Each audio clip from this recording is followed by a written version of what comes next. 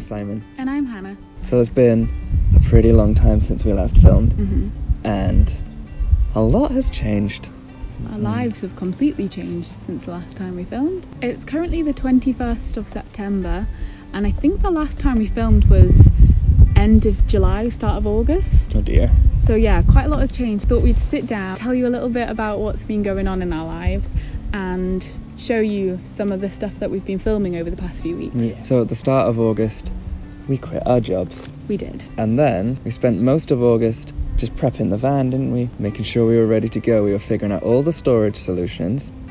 Well, you were. We both were. It was a struggle trying to figure out how to fit basically all our belongings into such a small space. Tiny boxes rather than big boxes. That was the solution. All the boxes that we showed you a couple of videos ago, I think we use one of those now. Yeah, they're too big. It's all about compartmentalisation. Yes, it is. But then, 22nd of August, we set off. We did. Our first point of call, is that a saying? That is a saying. Our first point of call was in the Midlands, where Simon's from. So we left the lakes and drove all the way down to the Midlands, stayed there for a couple of days to see your friends and family. And then we went up to Birmingham for like 10 days, didn't we? We stayed on our friend's driveway, which we're very grateful for. It was a very gentle transition into van life because it was the longest time we spent living in the van and doing everything in the van, but we also had access to our friend's spare toilet and bathroom, so that was quite a nice way to transition from living in a house to then living in a van without a toilet, but we still had access to one. I was recording most of that time, recording some singles, which maybe you'll hear in the next month. Check out Rye Music. That was pretty cool. Our friends just built a studio in his garden, so we were using that just to get 3 songs done, and then we were prepping for the next load of stuff, which is like 15 songs. First album after your EP. Yeah, so that'll be out in like 4 years. Yeah, so after 10 days camped in the garden, we went back down to the Malvern Hills and spent about a week there, again visiting some of your friends and family, and we also did some nice walking around that area. We went and saw the sunrise on top of the Malvern Hills. It was beautiful. It was pretty nice, wasn't it? Yes. We didn't get all the way to the top because we were very tired. Well, we did. We did, but not before sunrise. Yeah, which is fine. It's totally fine. Yeah. Still saw it. And we also had to sort of plan what we were going to do for the next couple of weeks because we had no idea at that point. No idea. But we opened the map and we landed on the Peak District. Yeah. So for the past, well, I guess 2 weeks, we've been in the Peak District. We've been travelling around in Betsy, going to lots of different places and finding wild camping sites on a couple of different apps. So we've been using Park for Night, and then also we managed to find a website with a Google Maps that has a plot for every single wild camping spot and also pubs that allow you to stay overnight as well. So we've kind of dipped into both of those to find our spots for where we camp for the night, which has worked really well. Yeah. Just got to make sure that we don't park on any land that you're not allowed to park on. Yeah. Make sure you take all your rubbish and waste with you. Yeah. But it's worked really well. We've felt pretty safe. We've parked in some incredible places.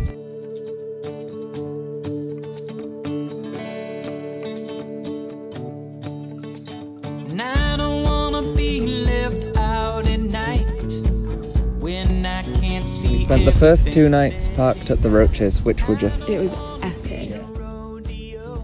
She'll lasso me up, and off we go. And I fell in love with Annalise.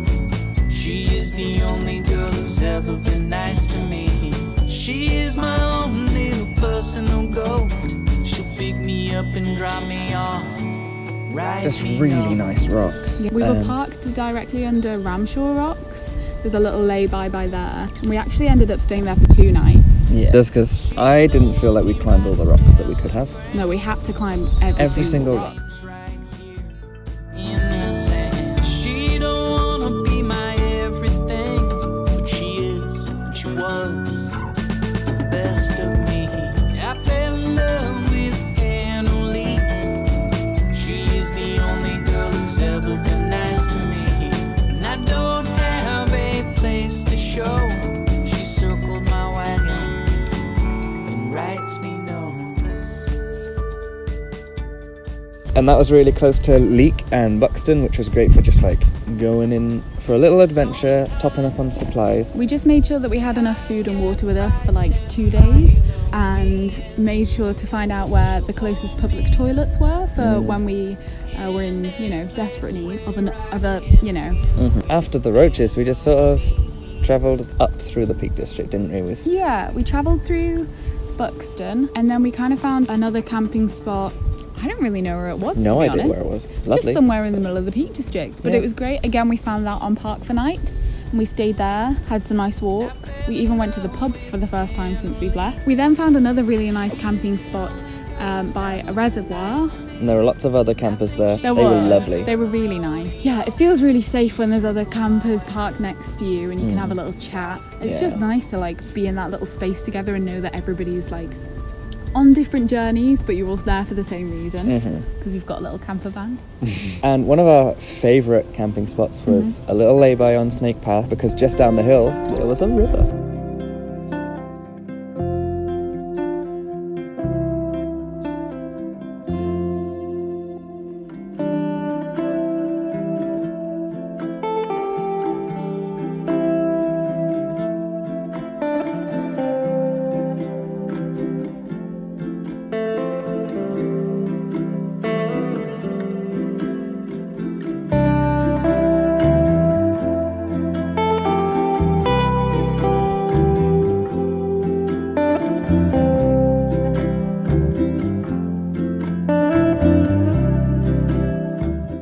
That was sort of our shower. Well, much needed shower. It had been quite a few days since we'd had a proper wash. We'd had our baby wipe washes. Yeah, little, you know. So that was magical. It was a special moment for us, I think. Very healing to be with, just sat in the stream, letting the water surround you. Connect with the earth. Yeah. I really liked it. Thank you. Since then, we've been here. Which is at my family's house in the Peak District. I think we're going to be here for about a week. Betsy's currently in the garage having a service. I think she's absolutely fine. She just needs a service. She's an old mobile. So yeah, whilst we're here, we're basically trying to figure out the next month or so of our life. In the UK, the lockdown restrictions are changing constantly, so it's kind of difficult to know where we're supposed to be or how this affects us moving between counties. In the next month, we kind of want to be up in Scotland, don't we? So our plan now is to head up to Scotland when the weather's kind of getting a bit colder, mid-October onwards. We're planning to check in and do some volunteering for a couple of months. Whoever will have us. The sites we've been looking on are Workaway and Woofing.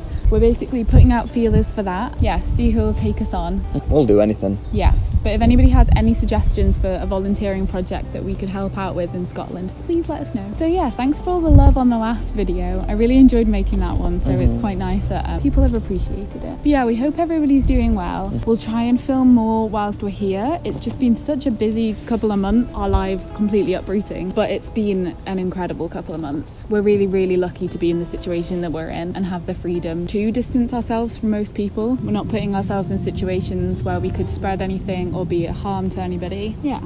So until next time, Take care. and goodbye.